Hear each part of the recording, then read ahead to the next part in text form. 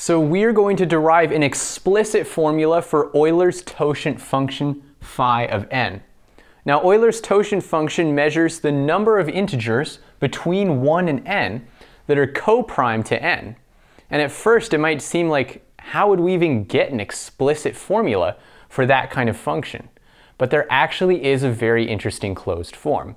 And in order to derive it, we're going to need two important results that I've derived in previous videos. So you can check the links in the description if you aren't familiar with them already. The first is that the phi of some power of a prime number is equal to p to the a minus 1 times p minus 1.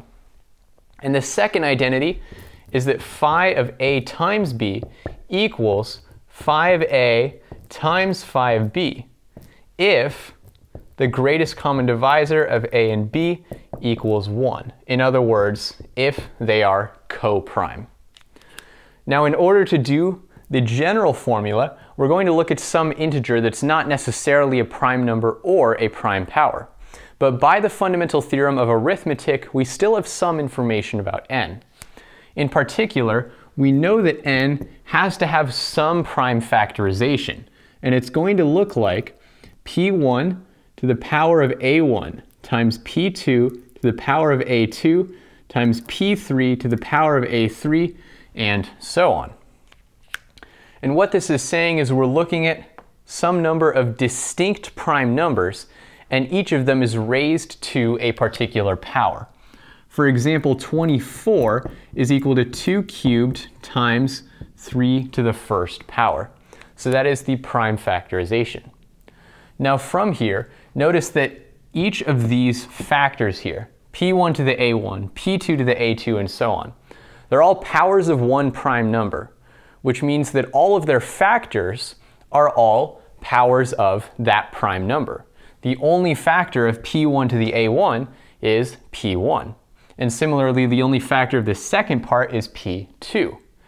What that means is that because these primes are distinct, each of these factors is coprime to the other factors. If this is 2 to some power, and the second part is 3 to some power, those aren't going to share any common factors because they're both prime. What that means is we can split up phi of n using this second rule.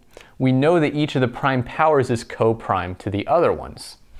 So phi of n is equal to phi of p1 to the a1 times phi of p2 to the a2, and so on. We multiply the phi of each of these different factors. That product is going to give us the original totient function.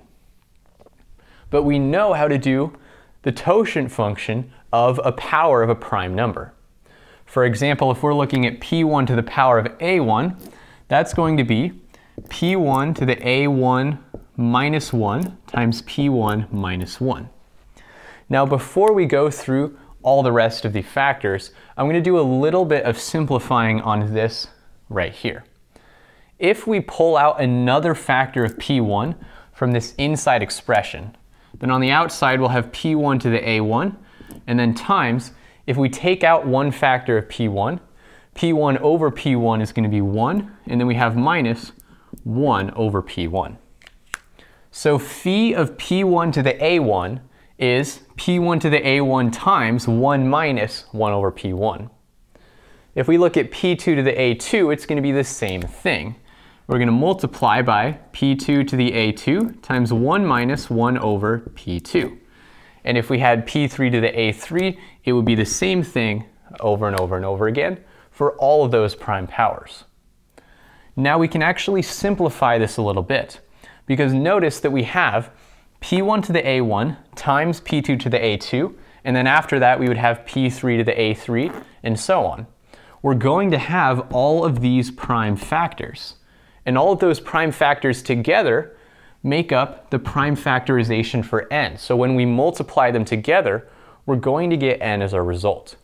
So if we take out each of these prime powers and put it at the front, what we're going to get is phi of n equals all of those multiplied together is n times 1 minus 1 over p1 times 1 minus 1 over p2, and so on. And this is our closed form, the explicit formula for Euler's totient function. So let's look at an example. Like we were doing before, let's say we pick n equals 24. Phi of 24. We know that 24 is equal to 2 cubed times 3. In this formula, notice we don't really care what the power of the prime number is. We just have to know what prime factors there are.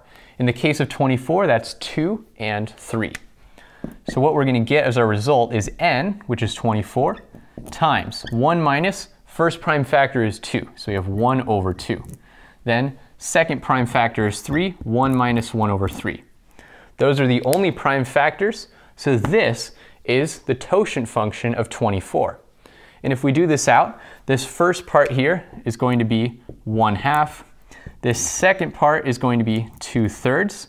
And when we do 24 times 1/2 times 2/3, we get 8. So the number of integers between 1 and 24 that are relatively prime to 24 is 8.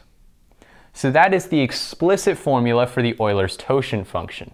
The way that we arrive at that formula is using the fact that we can split up the totient function into each of the prime powers. And we know the closed form for the prime powers. It's just p1 to the a1 times 1 minus 1 over p1. When we multiply all of those together, we can bring out all the prime powers to get a factor of n in the front, and all that's left is this product of 1 minus 1 over the prime factors.